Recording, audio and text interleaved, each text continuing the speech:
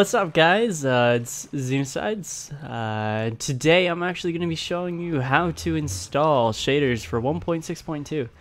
Yes, I know, totally unoriginal, everybody's doing a video for this, but you know, I just thought I would show you the most amazing variation of the shaders pack, which is the very high ultra depth of field shader pack, which, as you can see there, everything around where my center focal point, which pretty much turns blurry.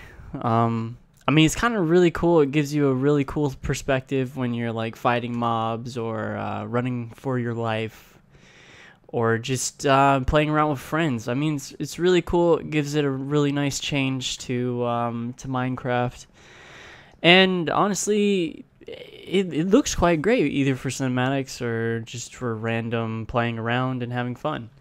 I will warn you, it's very intensive on your computer, so I do recommend having the absolute best computer that you can have.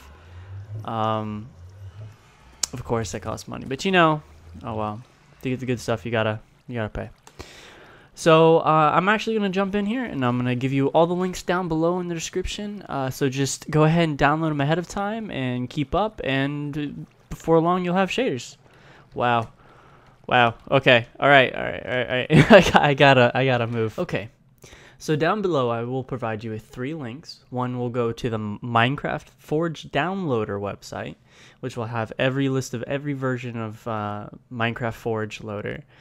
I will also give you a link to the Krillix's GLS Shader mod, which will have the download link like so, where you can either download link 1 or download link 2, depending on whichever downloading website you prefer. And then the third link will take you to the Sonic Ether's Unbeliavable Shaders, where you can pick up not only the Ultra DFO, which is the depth of field shader pack that I just showed you, but he also has different versions of it as well. So if you don't have a computer that is absolutely beastly, he does have a light version which runs very optimized. It works very well for most rigs. If you think your computer can handle it, you can start going into the standard or even go into ultra. Ultra no blur is basically, as you move your camera quickly across the screen, it won't actually give you a blurring effect when you move your camera really quickly. Now the ultra motion blur, when you do move your camera pan very, very quickly, it will actually blur everything, just like the depth of field did when I looked closely at someone's face. So what we're going to do is I'm going to minimize this here, and you're not supposed to see this. Whoops. Okay. So down below, as you saw, I already showed you where you can get the links. I'm going to put the websites, that way you can read all the good stuff or decide what you want to get instead of direct linking you. I'm sorry. But once you have everything, like your mod for your Minecraft Forge loader, you're going to double click that and go to install client and hit OK. And there you go. And then it will give you a successfully installed client. As you saw, that was only a couple of seconds that time. So let's reopen Minecraft again. Go to edit profile, go all the way down. Now you can name your profile whatever you want. You can keep your standard username, you can make it whatever you want. Just for this, I'm just going to keep it as is. Scroll all the way down until you see release 1.6.2 Forge 9.10.1849.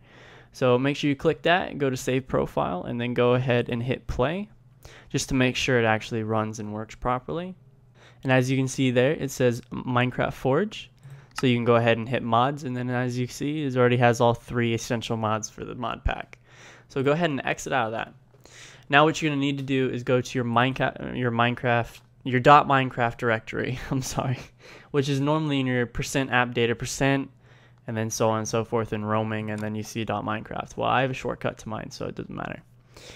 Now what you're going to see is you're going to have your mods, and you're going to have resource packs, which resource packs, as you know, are your texture packs.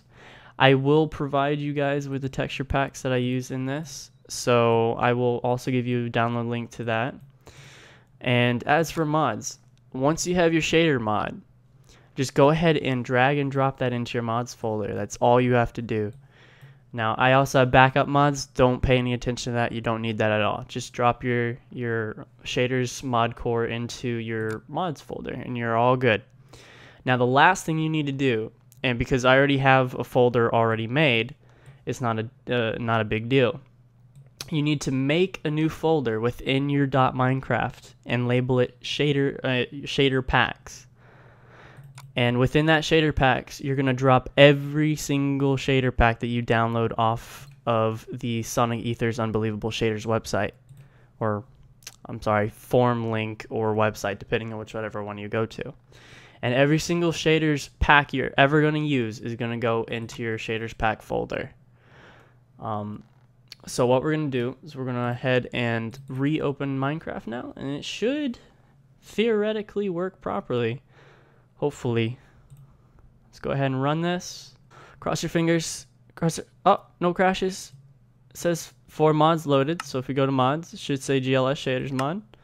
Now, unfortunately, GLS has not updated and optimized yet to run with Optifine. Of course, Optifine would make shaders run so much more better. You get so much more FPS.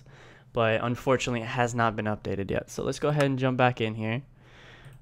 Just for the sake of purpose, I'm going to show you the Dungeon Realm server. Now, as you see, it's not turned on quite yet. So what I'm going to do is now, if you hit escape and then go to video, or if you hit escape, you'll see your shaders icon now. And within here, you'll see all your shaders packed. So I'm going to go to my Ultra DFO and then hit done. Now this is default Minecraft with the DFO pack. It's pretty freaking awesome. So now I'm going to switch over to my resource pack, which just definitely makes this even better. Now the texture pack I am using is Aetherius Ascended, which I will give you guys a download link in the very end of this video, or I might put it in the video, or it might just pop up on the screen anytime now, or you could just use the download link at the bottom if you haven't already downloaded it. Well, that's all you guys need. It pretty much works